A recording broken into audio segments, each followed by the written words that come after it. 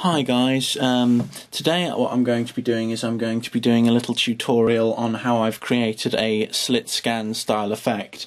Now, whilst I'm fully aware that this isn't the normal way to create a slit scan style effect, this is the way I'm going to be doing it.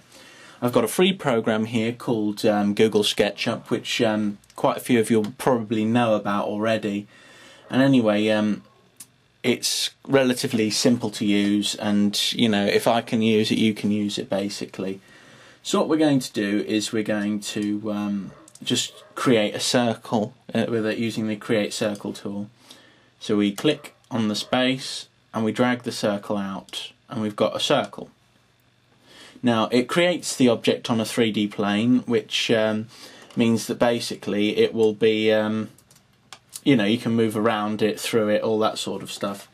Anyway, what we're going to do is we're going to use the push and pull tool here, and we're going to drag it through. I'm moving around using the middle mouse button, by the way, for people who don't know how to use the program. And what I'm doing is I'm creating what a lot of people will probably know is a tube sort of shape.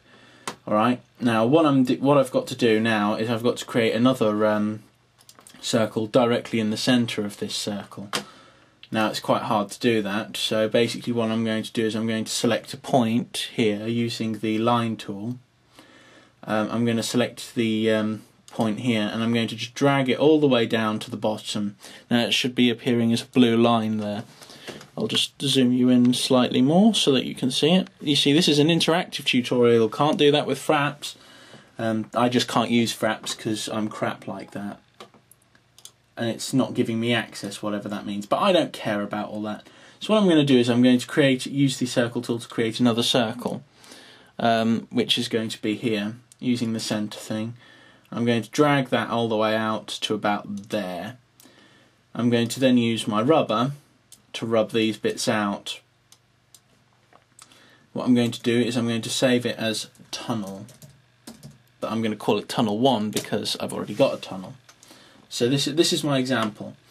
Now what I'm going to do right now, directly while this is in front of me, is I'm going to quickly go to the viewpoint, go to animation.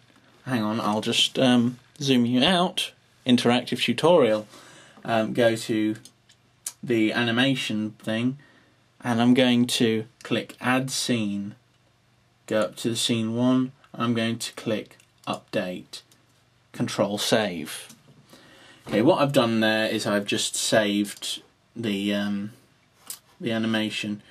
Then I can go into animation settings, and I'm going to keep the scene transitions to 2 seconds. I'm going to take the scene delay and put it at 0 seconds. This will probably make absolutely no sense to most people watching it. Now what I'm doing is I'm going to click on the centre here. I'm going to bring it forwards. No, I'm not. I'm going to bring it backwards. Ah, stop going forwards, you wretched thing. Yes. Basically, I'm going to slide it backwards into the tube, like so that it comes out the other end. And that will create a block here in the tube. Okay, so we click the update, and it will take us directly back to where we were. So I'm going to save that. Now I'm going to drag the edge of the tube out even more, so it's quite massive. Just try and cut the centre out there using the eraser tool. Now the reason I'm making the tube long is because it's better that the tube is long so that it has more of an effect. This is just going to be a small tube. Normally you'll want one which is at least 10 times this in terms of size, but yeah, at the moment we've got a single tube and it's here. So I'm just going to adjust that to try and get it so that the main point is at the centre of the screen, using the middle mouse button and the other one to move it around. So we've got about normal, about centre. So we're in the belly of the beast, as it were. So I'm going to update that. That should save the setting, and you should see a pinprick of light at the end. I'm going to go to the colour tool. I'm going to click Select. For some reason my colour tool's messed up today and is not doing things right. I'm going to go to colours, which takes ages to load for me for some reason. I'm just going to colour that little bit in at the end there, so that we've got a pinprick of blackness in our slit scan effect. Right. Now what I'm going to do is I'm going to slide all the way along, and I'm going to right click on scene 1, I'm going to click add, and I'm going to click update on the second one. So you've got a standard zoom into blackness. Now of course on a normal slit scan effect you will be able to go into that for a long time, and on the one which I uploaded, which is about 30 times as long the tunnel is, you know, it's you've got a lot more in between. But anyhow, that's not the point at the moment. What I'm going to do is then go to the edit tool. I'm going to go to use texture image, and I'm going to use a picture of me holding a stupid pole and looking like an idiot, and I'm going to add that to the outer layer here.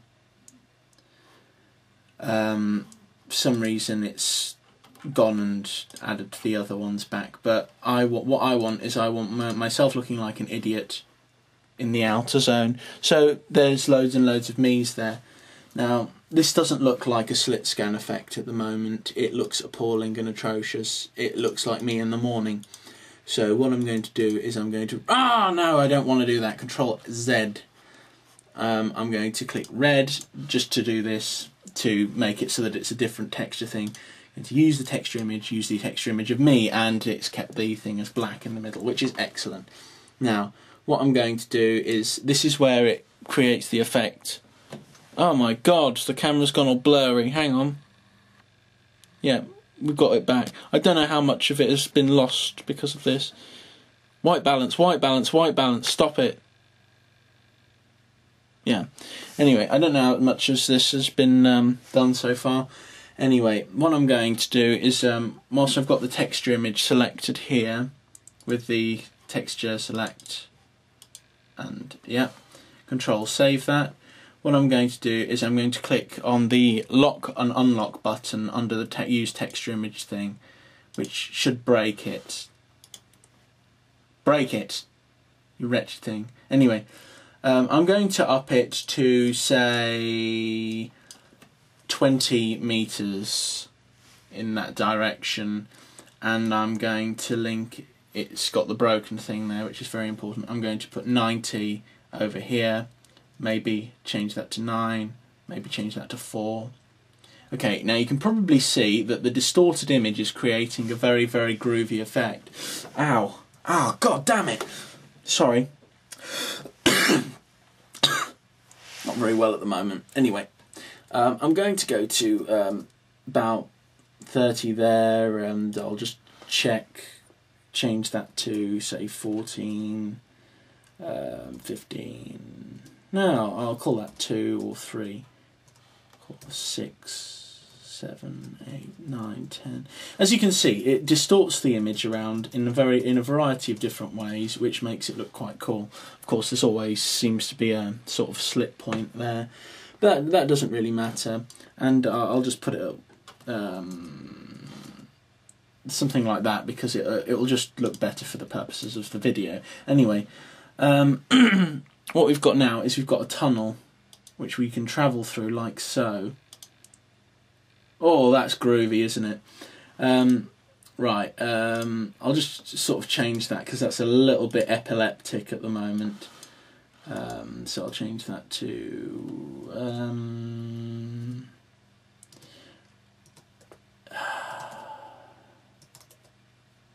I'll change it to about 20.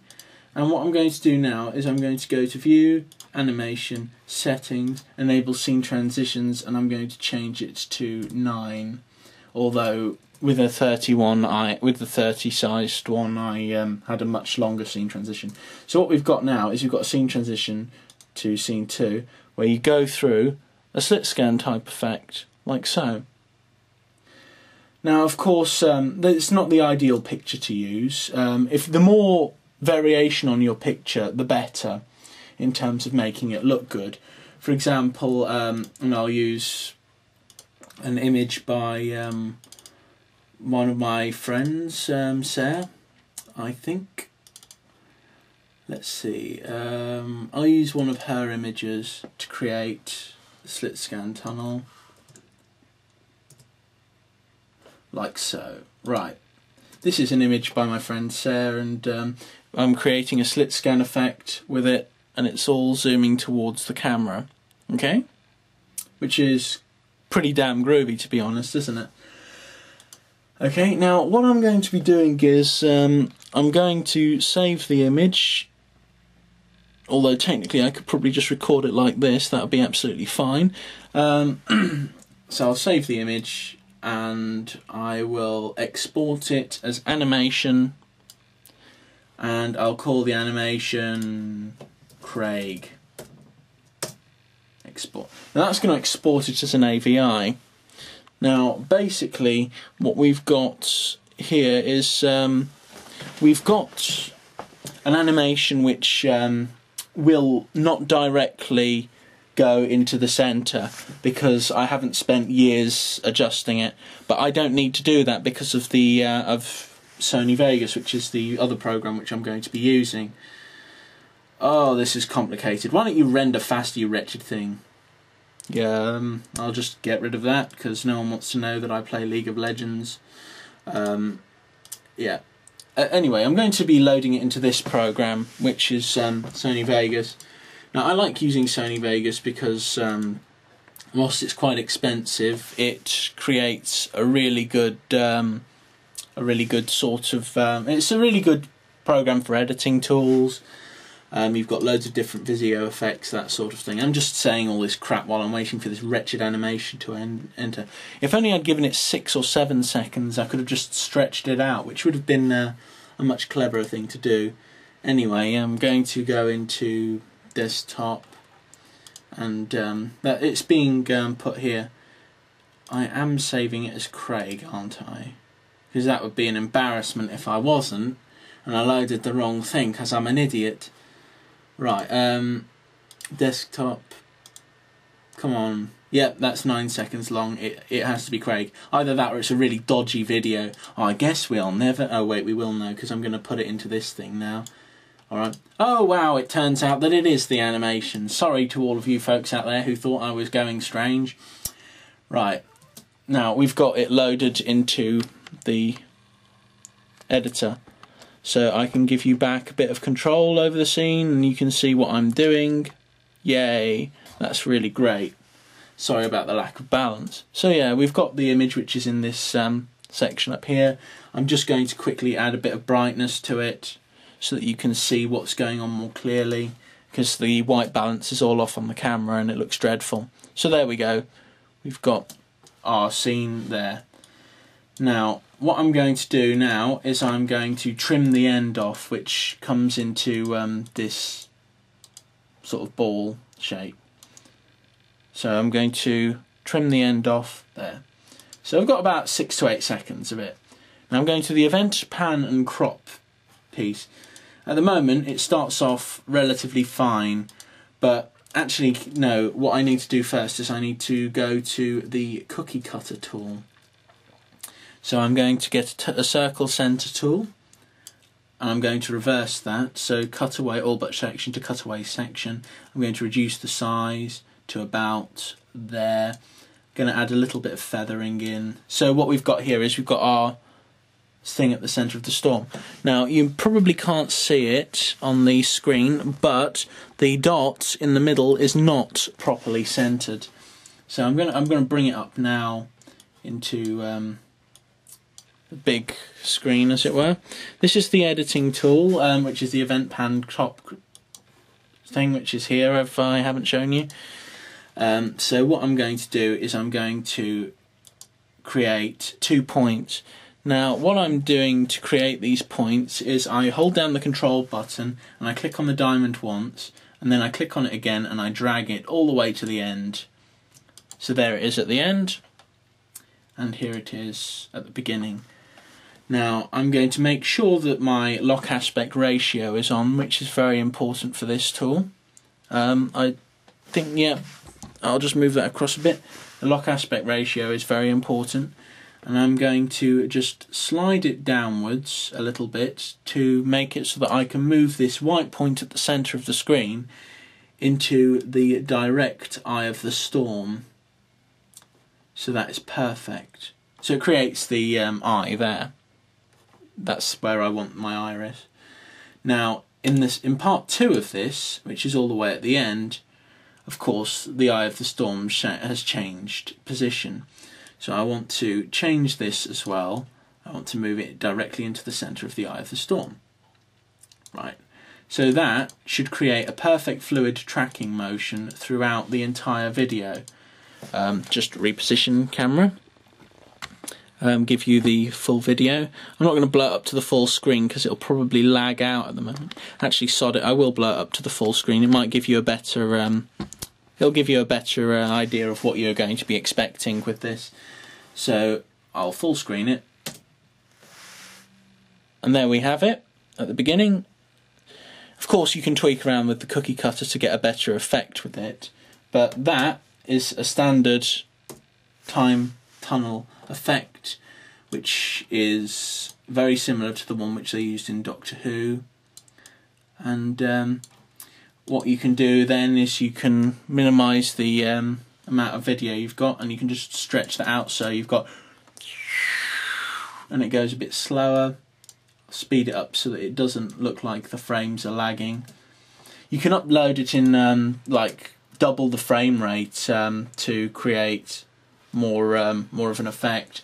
Of course, at the moment the cookie cutting is terrible, and it needs probably a lot more feathering than that. A lot bigger. There we go. Still looking pretty wretched on the screen, but yeah, what you've got at the moment is you've got it peeling, the image is peeled around the centre, and it looks absolutely awesome. So yeah, that is how to create a slit scan time tunnel. All you've got to do then is click the render as. I'm not going to do this one, I'll just link the one which I've already created in the sidebar. But that is an example of how to make a time tunnel using an effect which will look like the slit scan in Doctor Who. And I hope you've enjoyed that. Anyway, bye!